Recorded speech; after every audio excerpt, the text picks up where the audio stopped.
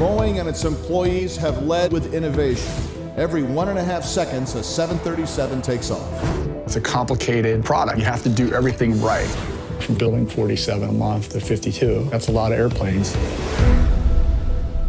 I have to make sure that the world knows planes are not as safe as we think they are. Breaking news out of Ethiopia where a plane went down, a Boeing 737 MAX 8, the same one involved in the Indonesian disaster. The world has really lost the best kind of people on that flight. These were two brand new airplanes that crashed, and the weather was perfect. That just shouldn't happen.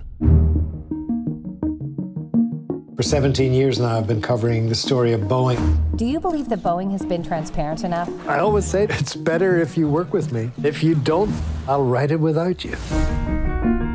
It's up against one of the biggest employers in Seattle. I have to do it. Even a wonderful company like Boeing can have problems. Boeing's got the best aviation lawyers, unlimited resources, and the families have us. Boeing told us it was a one-off. The second crash sounded identical. That set off alarm bells. There's something we don't know here.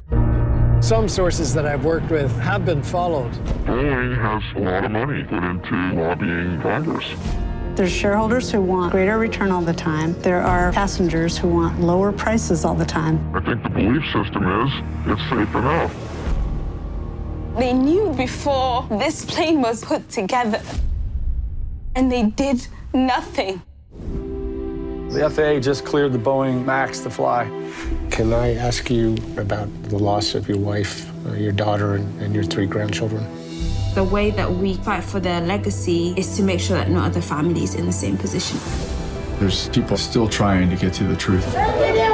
We need justice.